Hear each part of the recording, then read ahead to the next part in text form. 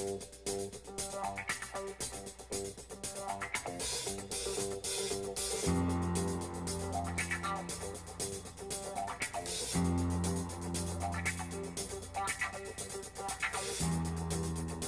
another pig skin I wanted to show you. This is a fairly standard pig skin, and it's in a nice chocolate colored brown that I use.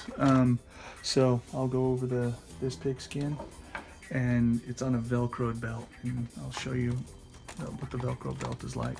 So when you get brown, I do all the hardware in nickel color, so you'll see silver on the brown and all black on the black. You can see a nice 2-inch nickel plated snap ring. This is the pistol grip pigskin, by far the most popular one. You can see lots of Velcro on the nose of every pigskin. You get my maker's marks, the cross pigs and the Maltese with the oink and the pig nose on it. You can slide down, you can see the 2-inch thick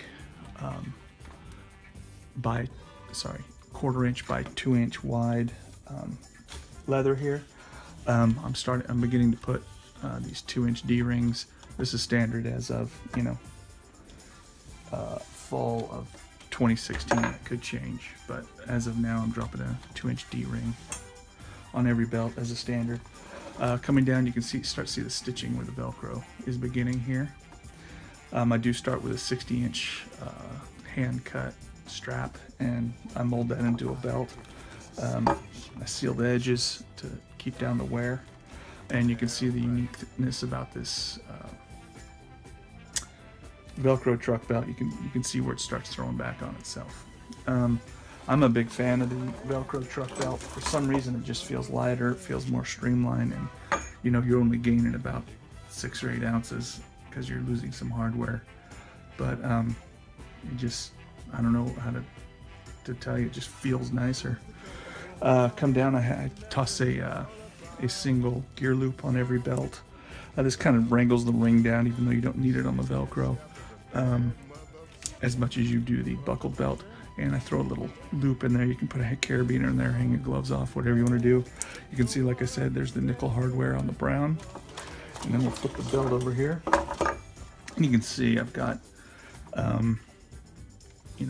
nearly 18 inches of hook on this side and loop on this side. And what's nice is you can add your own stuff to your belt very easily. You just slide this down, open it up, and you can slide on the end whatever you want, whatever that may be, a carabiner, who knows. The ring will come off, as you can see. Just keep an eye on that, and comes right back down, sticks right back down. And I could see how there may be some concern of like, well, it's Velcro, how's that going to hold?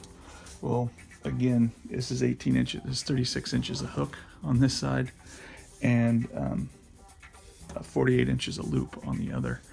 The pressure from the pig actually pulls this into your body, so it is nearly impossible to open up. So that's why I designed it. I thought it was a good idea, and the people that do have them, I have one. Mr. Pig, Chris Moran, prefers them. Anyway, that's the Velcro belt, and we're coming down to a swivel housing. What I wanted on my truck belts, what I didn't like on other truck belts, it couldn't slide the sheath up and down the belt where you want it. Some guys want their what's it called, their the clip off center from their SCBA, so it's not a bunch of hardware in the beginning. So this helps do that because you can move it up and down the belt. What was I going to say? On the swivel housing here that slides up and down, you can see the 2 Chicago screws.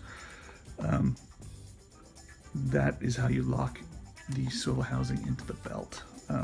Once you get your sweet spot, unscrew these, just drill a hole carefully through the hole that I've already made. Use the Chicago screw to lock the belt into the swivel. I suggest you use a little bit of just simple super glue to lock the threads in place so they don't back out, because they do back out. You can see the roll press nickel rivets here and here. This is a standard swivel. This comes with every pigskin, unless you want the friction swivel. You know, it's just a standard 360-degree Lazy Susan. And we come to the end here, and there's the nickel-plated rivets and the snap ring on the end.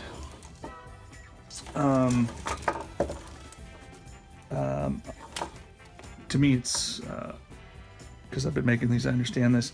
People ask, well, how do you size this thing? Well, how do you make it bigger? Well, first of all, I get the size pretty darn close, but all you do is move this down, like this is to make it a longer belt, and you slide this up, it locks it in place, and you've got your Velcro holding right there. But I do size it so in general it comes to almost perfect fit, and there shouldn't be much play in the Velcro at all.